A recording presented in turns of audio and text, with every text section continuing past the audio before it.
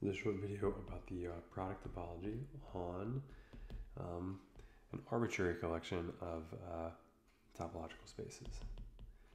So the product topology on, I'll just say many topological,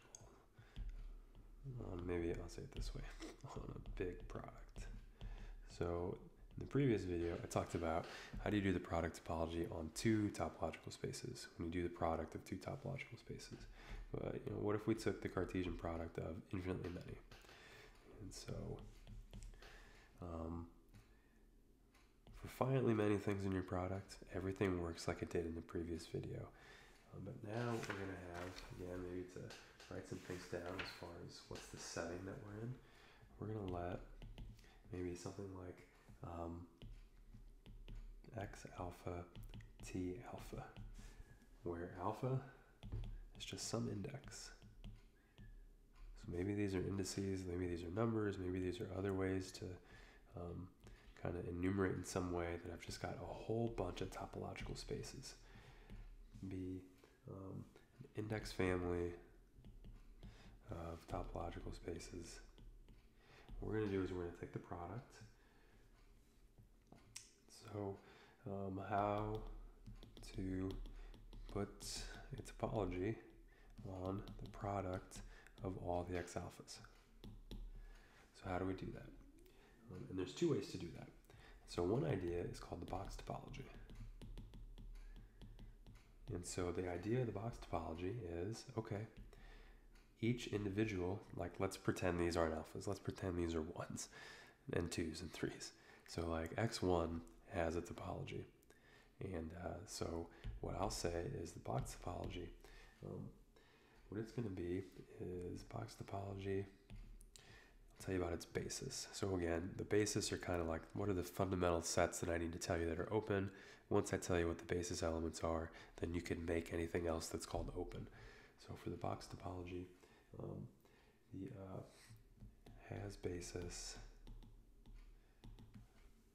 of the form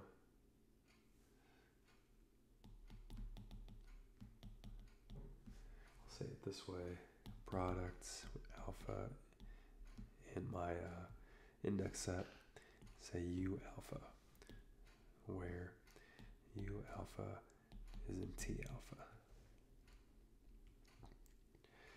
So that would be an example of a basis element from the product topology. So maybe I could try to rewrite this a little bit. So has basis with elements of the form. So with elements of the form, again, products of these things, U alpha, where each U alpha is in T alpha. And then number two, I want to write down what is the product topology.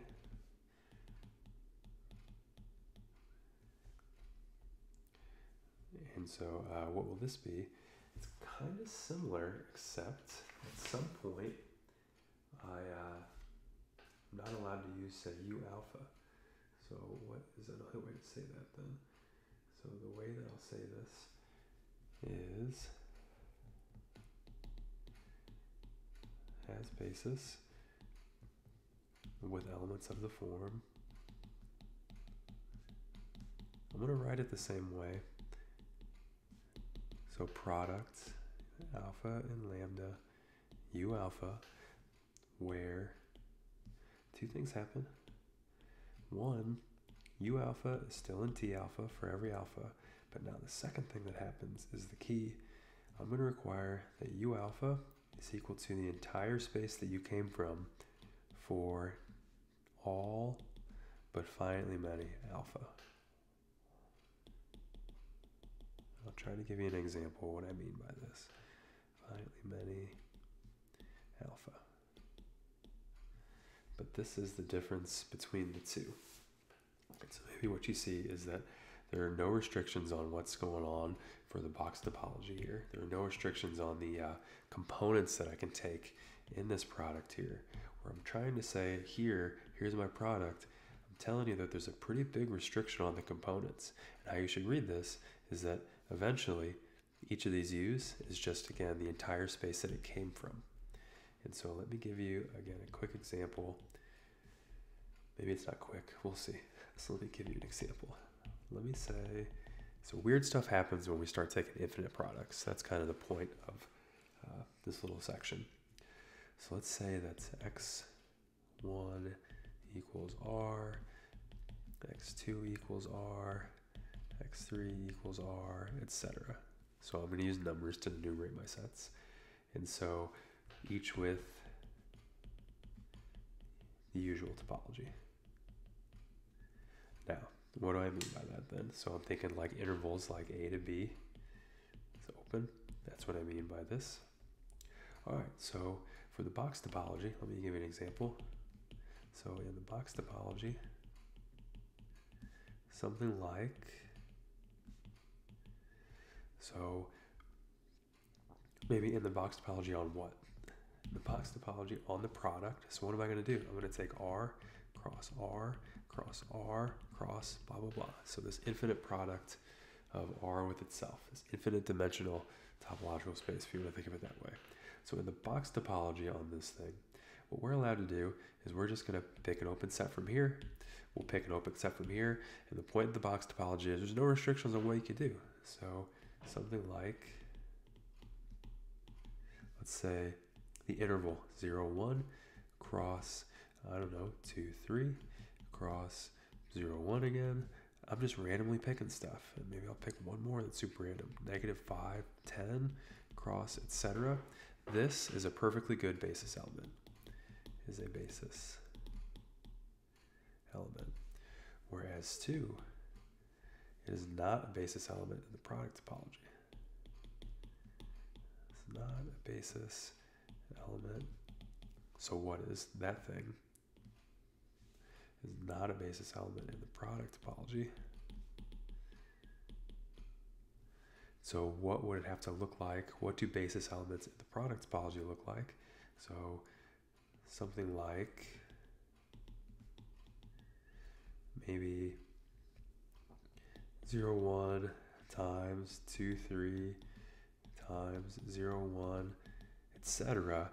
But eventually, what's got to happen, so that's what these dots say, eventually all the rest of the components have to just look like all these copies of R again. So I'm not allowed to be specific anymore. So to come back up here, I'm saying that with these dots to the right, I could keep doing crap like this if I wanted to. So the box topology, again, there's no restrictions. But for the product topology, I'm requiring that, again, eventually, in other words, for all but finitely many is what it's saying, right? There's infinitely many this way, but at some point, there's only finitely many this way. Think of it that way if you want. Eventually, all of these components are just the whole space R itself. So this is like, each one of these is like an X alpha. Hope that makes that a little bit more clear about what's going on. Now, if you're like, what's the difference like between these two? Why is one preferred over the other? It turns out that the second one here is actually maybe a little bit more better behaved. And so probably won't get into this too much, but maybe note the box topology does not play nicely with continuous functions. So in other words, a nice concept of what we take for granted as being continuous actually breaks down in the box topology. And the product topology is, in some sense, the smallest topology on a product space that will play nicely with continuous functions. And I'm being really vague about this on purpose because you won't need to get too far into the weeds. A product space that does play nicely with continuous functions.